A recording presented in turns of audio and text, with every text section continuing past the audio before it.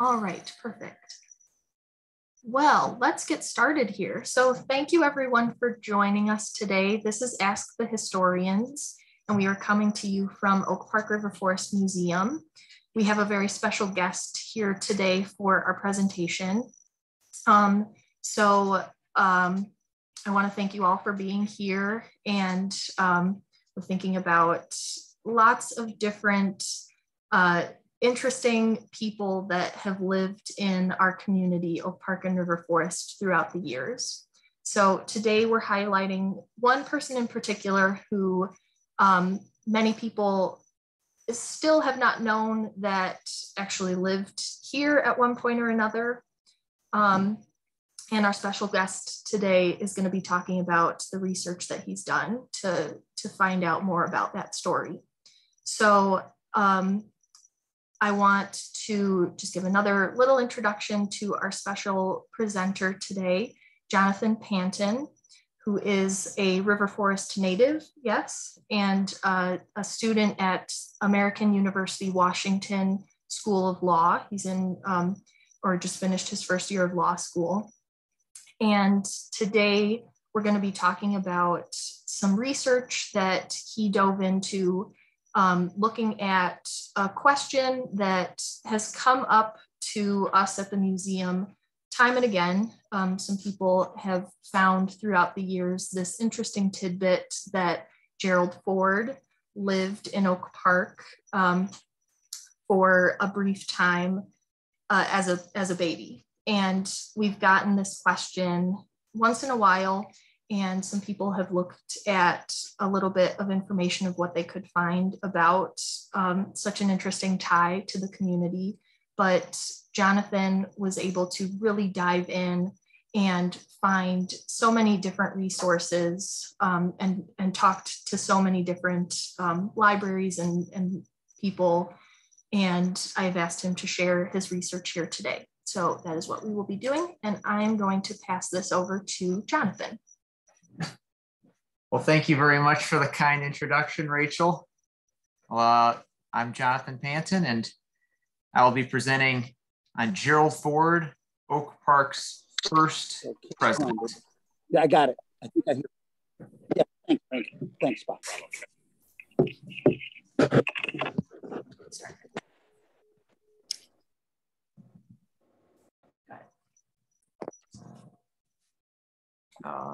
You may have to click on it. Oh, there we go. There you go. Yep, okay. Starting off the research methodology, as Rachel was saying, I'm going to examine, did President Gerald Ford live in Oak Park, and where exactly in the town did he live? Well, here's a picture of me and the official portrait of President Ford at the National Portrait Gallery in Washington, D.C.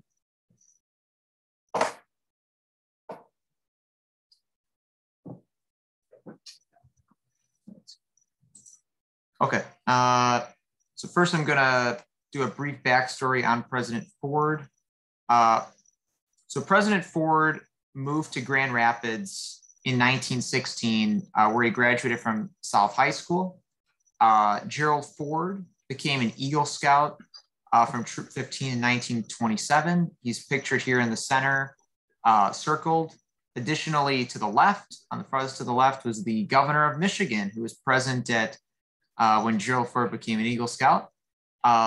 Gerald Ford is the only Eagle Scout to ever become president of the United States, and he regarded becoming an Eagle Scout as one of his proudest life accomplishments.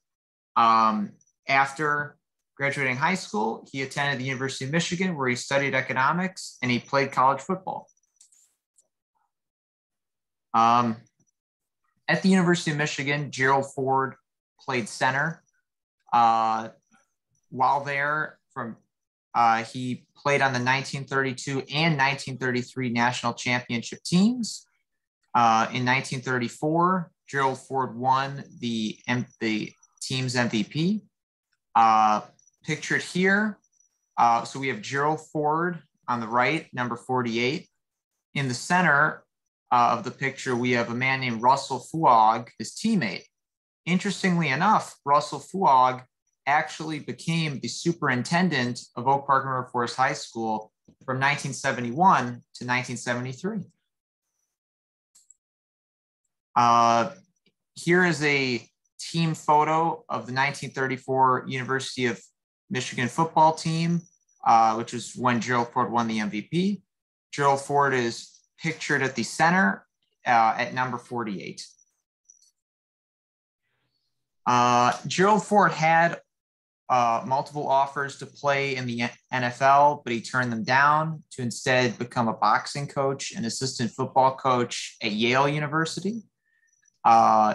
He worked there for a couple of years, and then he went to law school at the University of Michigan Law School. However, Gerald Ford transferred to Yale Law School, where he graduated in 1941. After graduating, Gerald Ford started a law practice in Grand Rapids that he managed for less than a year due to Pearl Harbor. So as I mentioned, Pearl Harbor was on December 7th, 1941, and that launched the United States into World War II. Immediately after Pearl Harbor, Gerald Ford volunteered to fight in the United States Navy. Gerald Ford served on the USS Monterey in the Pacific Theater. That is pictured on the right, him on the Monterey. And the picture on the left is Gerald Ford in the Navy, his official photo. While on the Monterey, he fought in the battles of Leyte Gulf and Philippine Sea. Another interesting piece to note is Gerald Ford was stationed at the Naval Reserve Training Command Center in Glenview, Illinois, which was also where another US president was stationed, President George H.W. Bush. So marriage and fatherhood, Gerald Ford married Betty Bloomer, who we all know as Betty Ford, on October 15th, 1948, pictured on the left. Then pictured on the right is a Ford family picture. In the bottom, we have Betty Ford and Gerald Ford.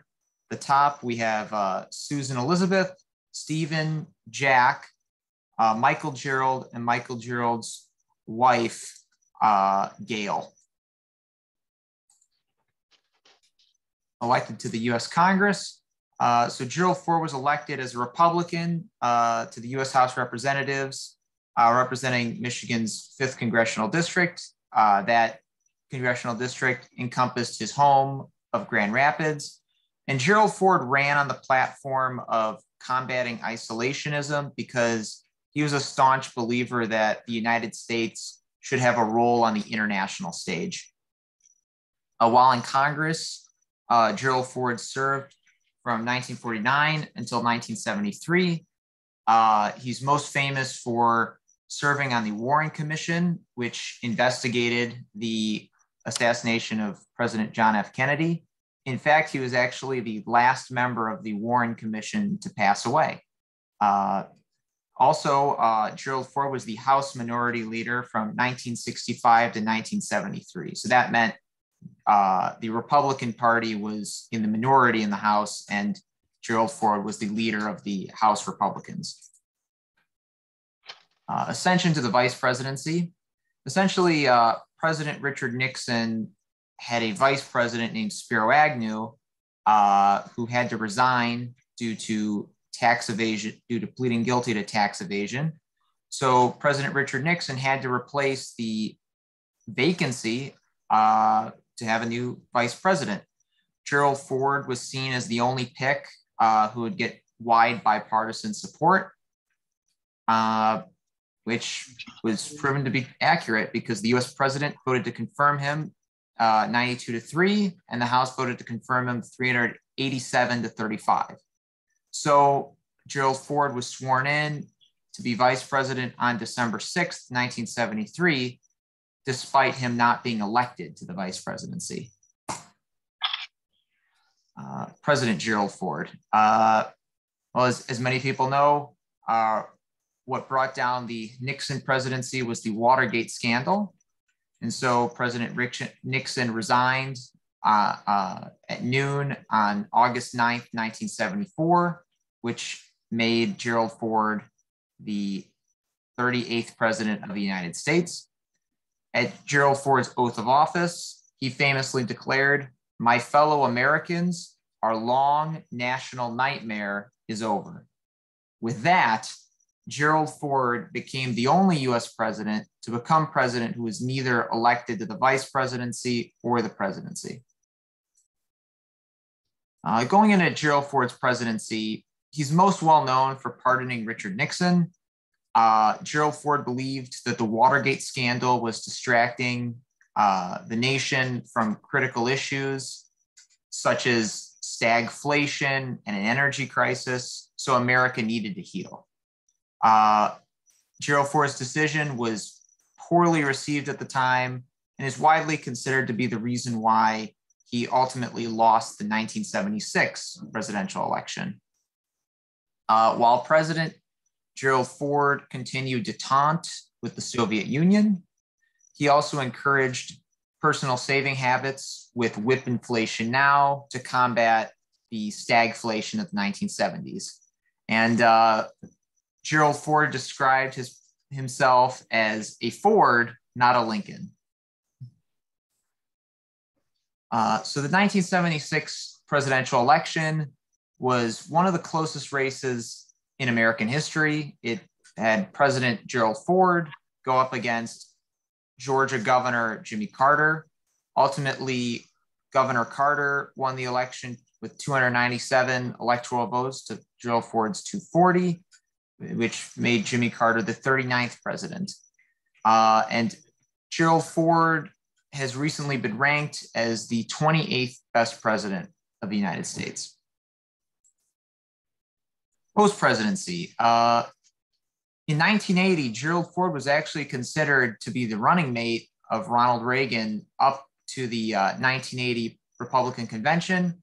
Ultimately, Reagan selected George H.W. Bush because there was a fear that choosing Gerald Ford to be his running mate would make Reagan not look like a great leader, since he would have an ex-president as the vice president. The Gerald Ford Presidential Museum opened up in 1981, and that museum was very vital in making this presentation possible, by the way. Additionally, in 2001, Gerald Ford became the highest ranking Republican to fully embrace equality for the LGBT community. And sadly, President Ford died on December 26th, 2006. He was 93 years old. And at the time of his death, he was the longest living US president. Sadly, the Gerald Ford people remember is not the one they should. Most people either remember Gerald Ford only as the president who pardoned Richard Nixon, or they remember Gerald Ford for Chevy Chase's satiration of him on Saturday Night Live, or they remember Gerald Ford for stumbling down the stairs from Air Force One on 2 occasions. So now I'm gonna go into Gerald Ford's genealogy and really dive into his background. So Gerald Ford's mother was named Dorothy Ayr Gardner. She was born in 1892 in Harvard, Illinois. As I'll explain later, so she was originally married to Gerald Ford's birth father, Leslie Lynch King Sr., but after she divorced him, she married a paint salesman in Grand Rapids named Gerald R. Ford. They had 3 children together, Thomas, Richard, and James. So all 3 of those children were Gerald Ford's half-brothers. Additionally, we'll be examining Gerald Ford's Aunt Tennessee Ayr Gardner, commonly known as Aunt Taggy. She was also born in Harvard, Illinois, and she married Clarence Haskin James and had 2 children, Gardner James, and Adele Elizabeth James. They were Gerald Ford's family who lived in Oak Park. This is the Register of Marriages for Aunt Taggy and Clarence that I found. Here is the 1920 census for Clarence, Aunt Taggy, Adele Elizabeth, and Gardner James, showing that they lived at 410 North Humphrey. Now, I'm going to quickly talk about Gerald Ford's family on his father's side. Gerald Ford's biological father was Leslie Lynch King Sr. He was born in Nebraska, and as I'll explain later, him and Gerald Ford's mother, Dorothy Ayr Gardner, divorced. And after the divorce, he remarried and had 2 children. So that would be Gerald Ford's half-sister, Marjorie, and his half-brother, Bud. King later lived in Wyoming, and he died in 1941 in Arizona.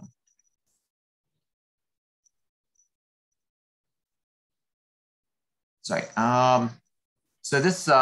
So Leslie Lynch King Jr. was born July 14th, 1913 in Omaha, Nebraska. But wait, I thought this presentation was on Gerald Ford. Who's Leslie Lynch King Jr.? Well, Gerald Ford's time in Omaha was very dysfunctional. His father, Leslie Lynch King Sr., was abusive to Dorothy and even baby Leslie Lynch King Jr., or commonly known as Gerald Ford. He was an alcoholic, and there was even an occasion where he threatened to kill both of them with a knife. At this point, Dorothy made the conscious decision to leave her home, leave her marriage in Omaha, and go to Oak Park to be with her sister. So one quick story about Leslie Lynch King Sr. So after Gerald Ford and his mother left, Gerald Ford had no interactions with his father whatsoever. In fact, Gerald Ford did not even know that Leslie Lynch King was his father. He thought his father was Gerald Ford. When Gerald Ford was at South High, he had a job where he worked at a cash register at a Greek-owned diner Monday through Friday during lunch. One day, a gentleman drove up in a brand new Lincoln, walked in and stared at Ford. He walked up and asked, "Is your name Leslie King?" And Gerald Ford had no idea what this man was talking about. But this man broke the news. "My name's Leslie Lynch King. Your name is Leslie Lynch King Jr. I'm your father." And at that point, Gerald Ford found out that he was actually adopted and didn't, because he had no idea.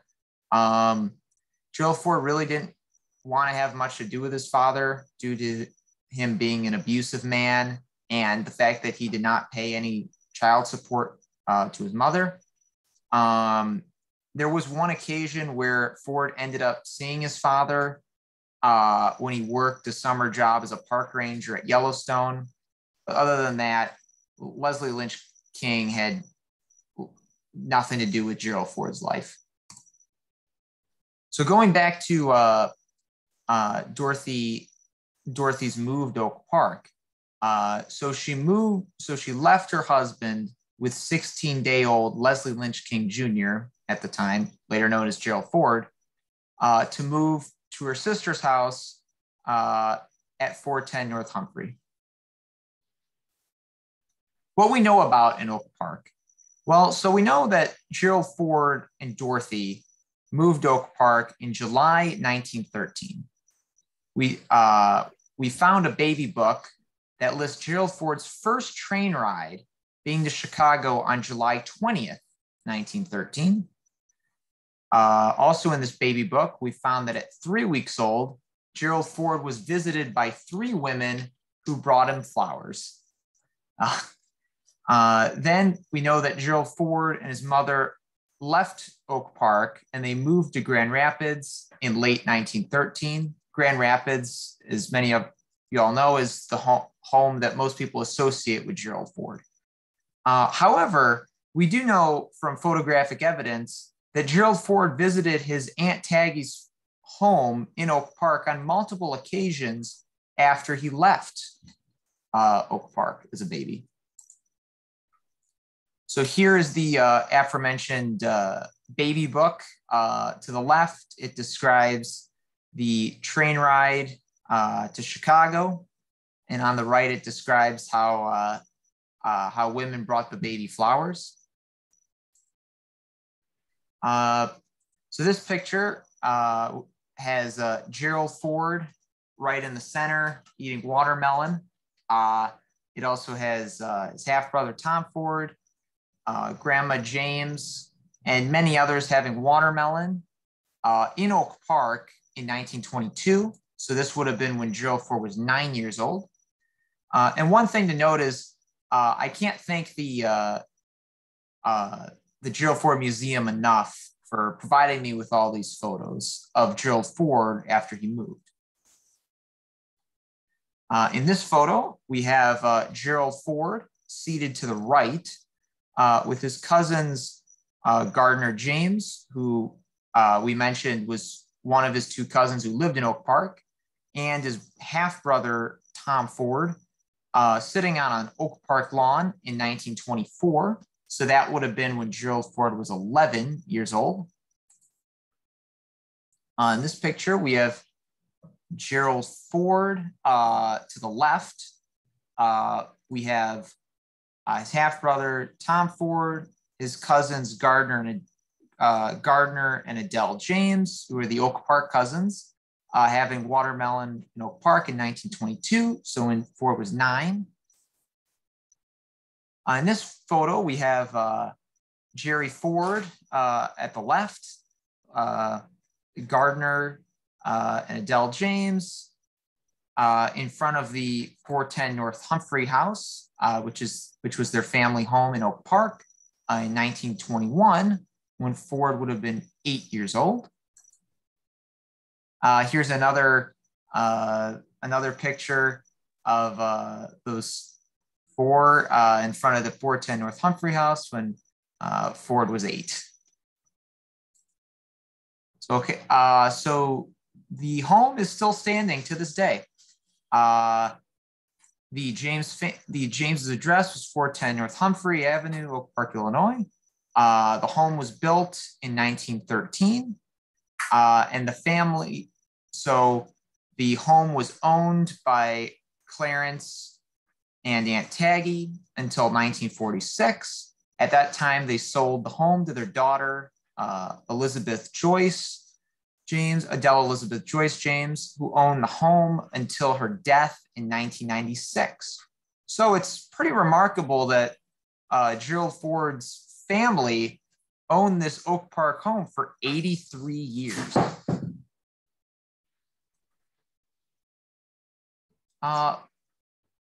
Well, I think our takeaways about Gerald Ford should not be Saturday Night Live or Gerald Ford stumbling down the stairs, but rather that Gerald Ford restored honor and decency after the Watergate scandal crushed public confidence in our government.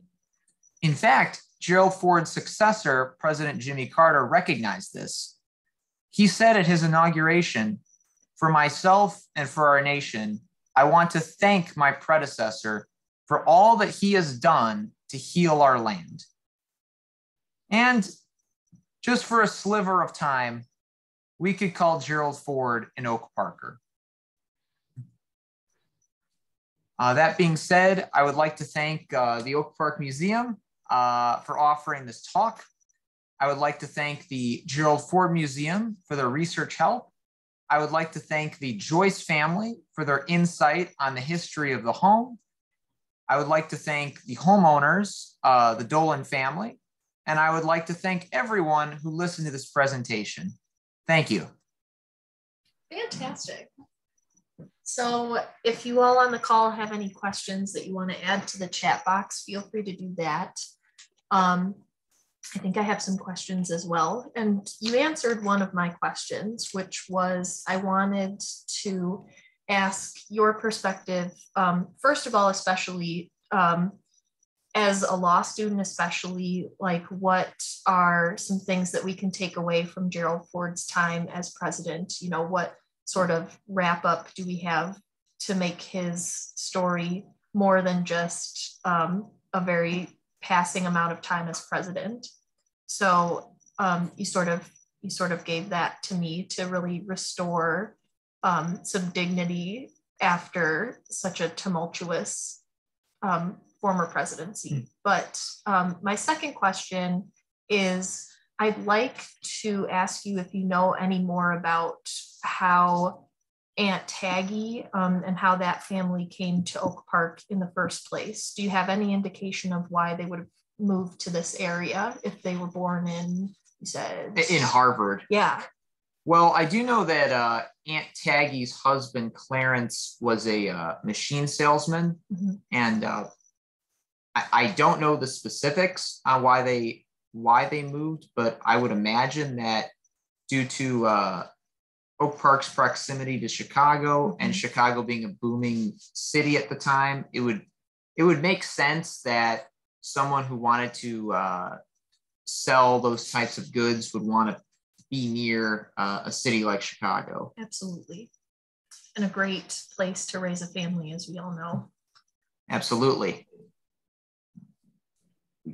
Looks like we have a couple questions in the chat. Yeah, so let me ask you this. Do you see any parallels between the Biden and the Ford presidencies? Well, that is an interesting question because both presidencies involve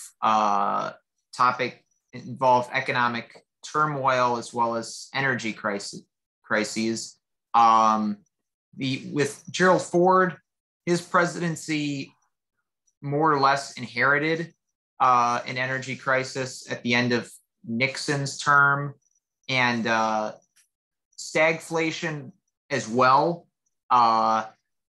So you can certainly argue that. In terms of foreign policy, there wasn't really like an ongoing war that occurred during Gerald Ford's presidency, but rather he made a point of trying to ease relations with the Soviets. He tried to do the SALT II agreement, which led to a lot of the deproliferation of ICBMs. That agreement was ultimately signed under President Carter, but it did start with President Ford's negotiations with Leonid Brezhnev at the time.